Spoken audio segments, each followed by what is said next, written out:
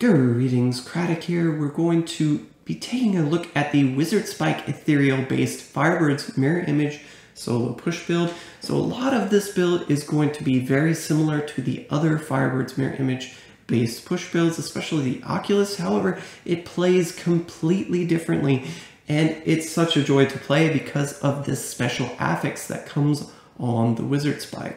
So consecutive hits to enemies increase damage by 10%. Up to 100%.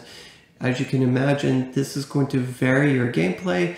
The targets that you are stacking this debuff on are going to take more damage. However, as compared to an Oculus, if you just jump on a target, you're going to be starting out with less damage. So it requires some finesse and definitely requires a few minor changes as well in the build, including the Tasker and Theo. So this is really what's going to allow your pets to get the jump on enemy targets before they basically get annihilated in those higher grade rifts. Even with the Enforcer, they're going to be taking a lot of damage. So the Tasker and Theo really helps them get those first attacks out, kind of just hit the enemies to keep them at bay, and then also allows them to attack faster to get more hits within COE, quicker rotations for killing off targets that you have stacked up this Wizardspike bonus on. It's quite nice, in fact. And with the higher attack speed base of the Wizardspike, you can notice here your attacks per second are all the way up to 1.9 attacks per second, which is going to put us squarely in the 10 frame breakpoint without any issues whatsoever. You can actually run even a 12% Wizardspike should be able to still maintain the 10 frame breakpoint.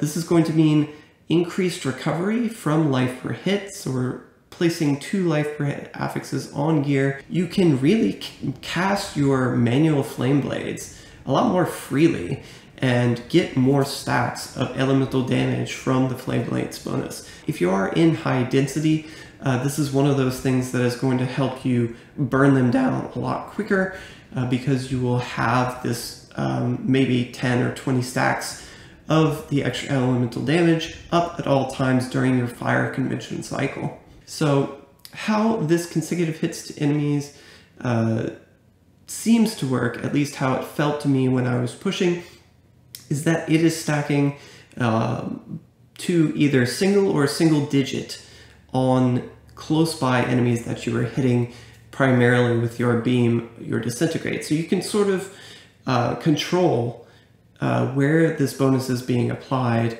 It's similar to how Stricken stacks up. You can stack up this bonus a little bit more easier on primary targets that you are right next to and channeling your disintegrate on. And with the increased attack speed, it's a lot easier to stack or restack this bonus if you happen to go out of range, transition rift levels, whatever. So is that it helps you spawn Oculus rings a lot easier because it helps you kill off those little ads all the much more quicker. It just has a natural flow to the build that feels really good. It's going to come standard with the damage to all wizard skills affix. Like the other builds, this is just a multiplier to sheet damage pretty much.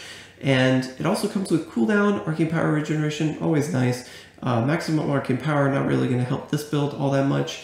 But in general, it's just a really nice weapon to have as a target ethereal because it's easier to acquire than the Oculus will be in season. So compared to the Oculus rolls a 75 to 100% damage percent affix range. The Wizardspike does not have that, so it'll be a lot easier to get a Wizardspike with the correct legendary and passive on it. What are we losing if we're not running the Oculus? You're losing that extra main stat, so you do have to make up for that a little bit because you don't have a vitality affix. We're also missing the elite damage, so you still have the All Guild set here for 30% elite damage. However, you do not have the 15% that you would have from an Oculus. An Oculus as well has a higher base damage that it's going to deal. So the Wizardspike is playing from a lower base damage. So basically what this means is that you're relying on the consecutive hits to enemies affix to make up and then exceed at these higher rifts the DPS output on specific targets. That's really what's going to make it shine. So an Oculus based build, if you were to say jump on a target, you should have an easier time just dealing damage to AoE. You don't necessarily have to have applied this debuff to take advantage of what the weapon offers.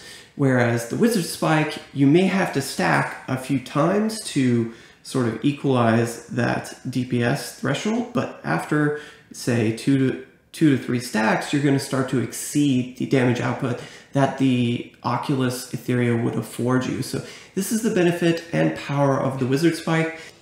This particular version, let's just go over all the basics. We have multipliers, endless walk, Bane of the Trapped is multiplier. It's going to be a close range build, so we're using Audacity. We do have elemental exposure because it is an ethereal based weapon, though. We only have 3 stacks from the Arcane. Disintegrate, Frost Nova gives us the cold, and then the fire comes from our Explosive Blast. And those are multiplicative debuff stacks, so keep that in mind. So it's going to be around 16% multiplier there.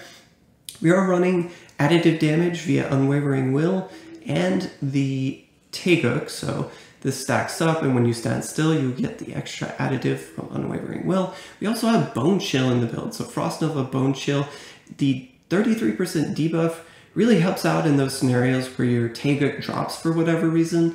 It also is just a little bit more advantageous than, say, the Deep Freeze rune, especially against the Rift Guardian, who does take quite a while at those higher pushing scenarios because we are running a Strickenless build. Something to note, though, is that those single target Rift Guardians, especially with the Wizardspike, we're stacking up a multiplicative debuff on them.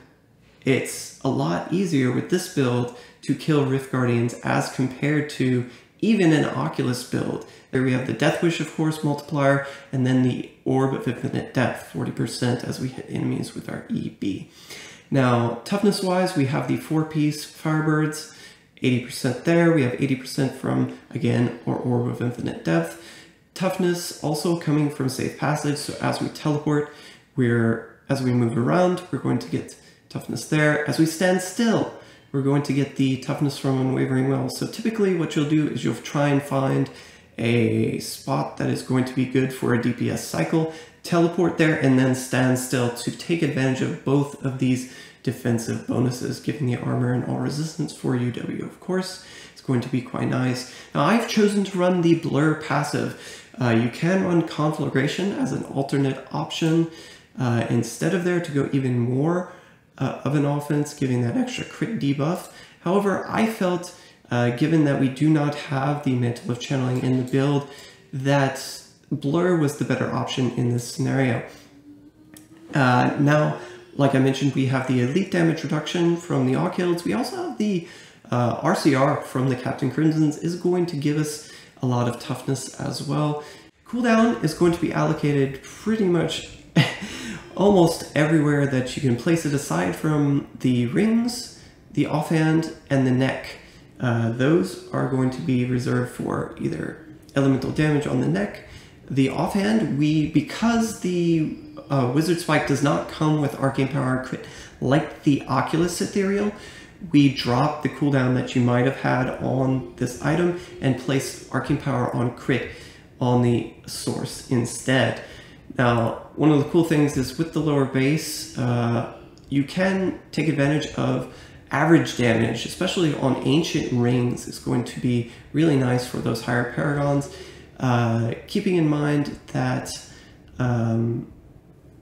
lower paragons will place the recovery on the ring instead, on one of your 2 rings, just because it's more efficient to do that and maintain toughness at these lower paragons. So you would keep the int on your glove and the vitality on your headpiece in that scenario. However, at these higher paragons, it becomes more and more advantageous to start trading off a little of your main stat. Life per hit affixes, as aforementioned, on the bracer and either on the helmet or on quad gloves. So you can also do this either way, whichever item you are more fortunate to get. Note here, I've substituted vitality for the Helm variation into Int Paragon, and vice versa. I've taken it out of Vitality Paragon and placed it more into main stat for the Quad Glove. Notice we are running the Templar, so we do not have the cooldown from the Enchantress or the attack speed, nor do we need those two things, which is pretty nice. Lower Paragons, you are going to run the Templar with the Cannot Die token, just to make sure that he stays alive, follower cannot die. And then you place cooldown affixes on the Templar as much as possible to reduce the Templar's heal.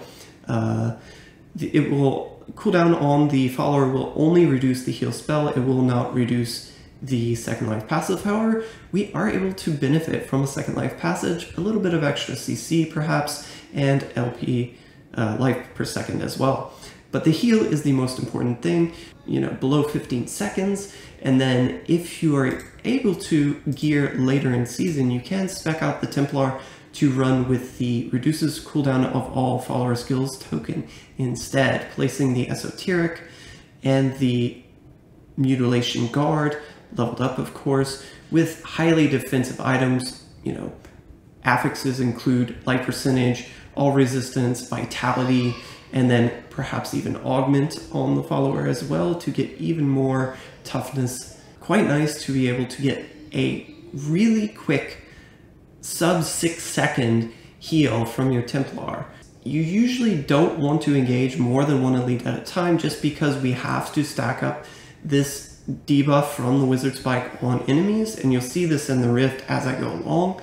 However, you still can engage multiple elites if required, and indeed, because we still have the flavor of time emanating from our follower, especially when you get a power pylon or a conduit pylon, or even a shielding pylon with this build, you can take on those multiple elites and see if you can take them down. The problem with multiple elites with this build I found is that your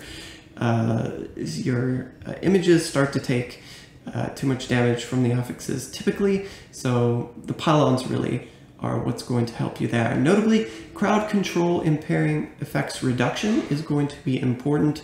I advise 2 rolls at least. It will make you feel a lot better, and getting a higher range on those crowd control impairing effects rolls is very important as well. I'm just super excited to see this build in play. I hope you are too. Please enjoy this version and have a good day.